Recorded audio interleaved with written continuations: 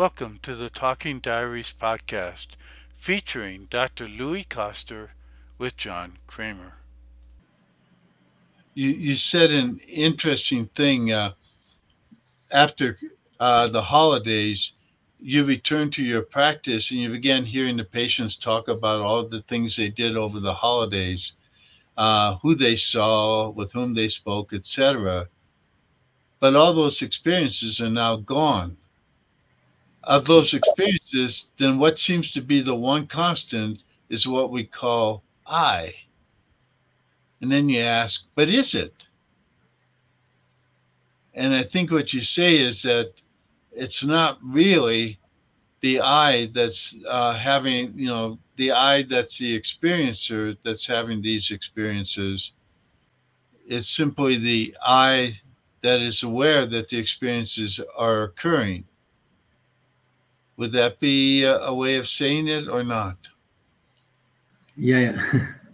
So in what you just read, I wrote that when I had the experience that when someone shares a story, like of course when you come back from a holiday, it's like, oh, what did you do? And then so the person shares their story of what they did and what happened, and it all. So my observation was like looking at how I experience when they tell their story.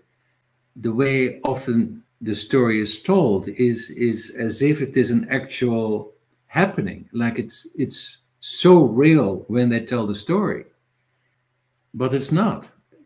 And the person who is telling the story is telling the story as if it is an actual, well, reality, but it's whatever was there is no longer.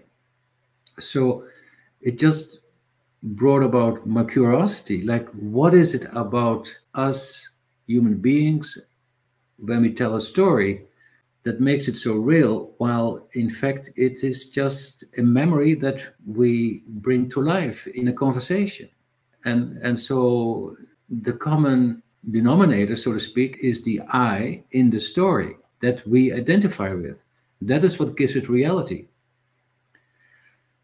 And yeah, so that is what I was inquiring into, like how real is this I? In your diary, you said that the I is just imaginary, that in every experience there's duality, but experience is distinct from being.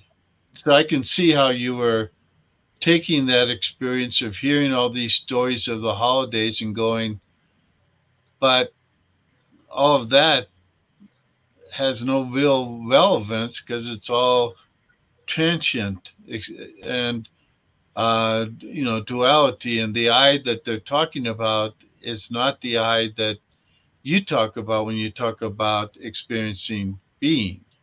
Yes, yes. So the moment that you identify yourself with the I in the story, or the self that gets created in the thinking, and that becomes your reality, and not necessarily being aware that there is a bigger reality available, so to speak, that points to your true self. The self in a story is made up, it is imaginary. It's not your true self. Although some people might experience it as if it is. They're sharing themselves, but it's just a story.